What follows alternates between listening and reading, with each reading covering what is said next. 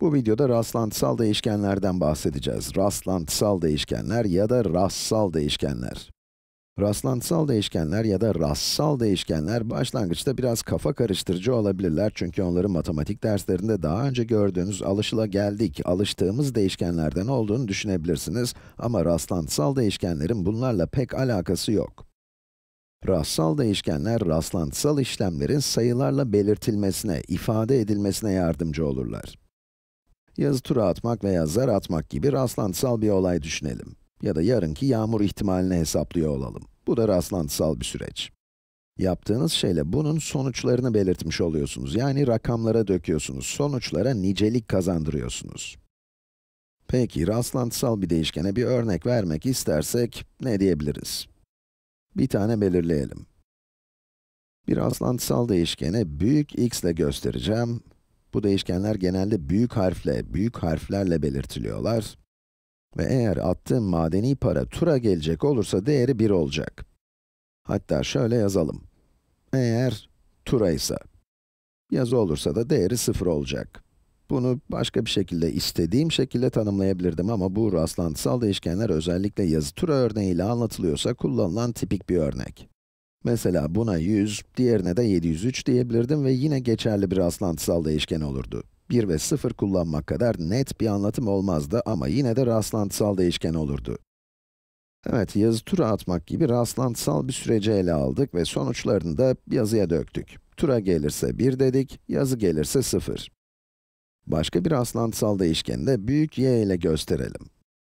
Bunun eşitliği de diyelim ki 7 kere atılan zarların toplamı olsun. Toplam ne demek onu da söyleyeyim. 7 kere zar atacağız ve her defasında zarın üstte kalan yüzündeki rakamları birbirleriyle toplayacağız. Tekrar ediyorum, rastlantısal bir sürecin sonuçlarına nicelik kazandırıyoruz. Rastlantısal sürecimizde de 7 kez zar atıyoruz ve hangi yüzlerin üstte kaldığına bakıp bu sayıları topluyoruz. Rastlantısal değişkenimizi böyle tanımladık. Doğal olarak bunu neden yapıyoruz sorusu aklınıza gelebilir. Rastlantısal değişkenleri bu şekilde belirlemek ne işimize yarayacak? Olasılık üzerinden gidersek daha da anlaşılır olacaktır ama en basit haliyle bu sonuçlara nicelik verecek olursanız, sonuçlar üzerinde biraz daha işlem yapabilirsiniz ve sonuçları daha matematiksel haliyle betimleyebilirsiniz, tanımlayabilirsiniz. Örneğin atılan 7 zarın toplamının 30'dan küçük ya da 30'a eşit olup olmama olasılığını merak ediyor olsaydınız, eski yöntemle çıkarmanız gereken tabloda, olasılık parantezi içerisine 7 kez zar attığımda yukarıda kalan yüzlerin toplamı, yani buraya yazdığım bu uzun cümleyi yazdıktan sonra küçük eşittir 30 yazardınız. Bu koca şeyi yazmanız gerekirdi. Ama şimdi olasılık parantezi içerisine büyük Y küçük eşittir 30 yazmamız yeterli. Daha açık bir ifade. Diyelim ki bir başka kişi de 7 kez zar atımında yukarıda kalan yüzlerin toplamı ile ilgili başka bir şey merak etti. Ve dedi ki, peki bu sayıların çift olma olasılığı nedir diye sordu.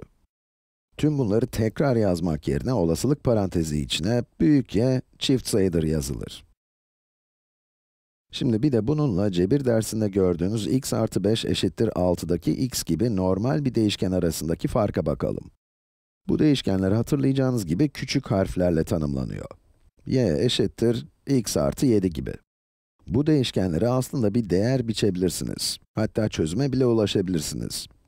Bu durumda x bir bilinmeyen ve her iki taraftan da 5 çıkarıp x'in ne olduğunu bulabilirsiniz. Burada x'in bir değişken olduğunu, x'e bir değer atayarak y'nin bir x fonksiyonu olarak nasıl değiştiğini görebiliriz. İster değişken, ister sabit değer atayabilirsiniz ya da çözüme gidebilirsiniz. Bu durumda x, 1'dir dersiniz. Ama rastlantısal değişkenler bu şekilde işlemez. Rastlantısal değişkenler farklı olasılıklarla çok ama çok fazla değer alabilirler.